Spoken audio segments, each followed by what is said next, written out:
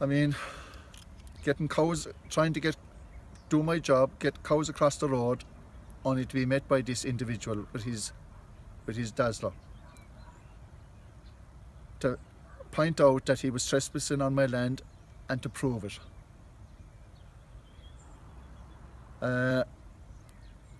The intimidation, the aggressiveness of him, and to drop me on the road that when I was totally blinded by his torch, his dazzler, that was about 7 inches like the light of a car, and to leave me in the middle of the road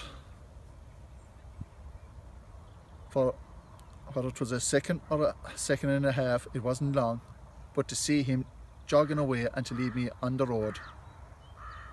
And luckily enough, I had the conscience to get the hell up out off the middle of the road and get in front of my own car for my own safety. And Tom, it's about a week ago since this happened. How will this affect you into the future?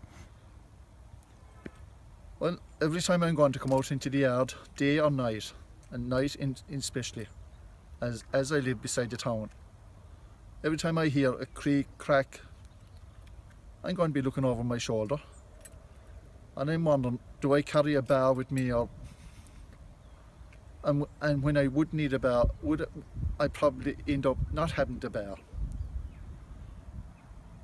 So I am on my own, and it is scary, whatever way I want to go about it. And it is a responsible job. It is the welfare of my animals. But there's obviously, with these minority, they have no respect and no concern about the welfare of the majority.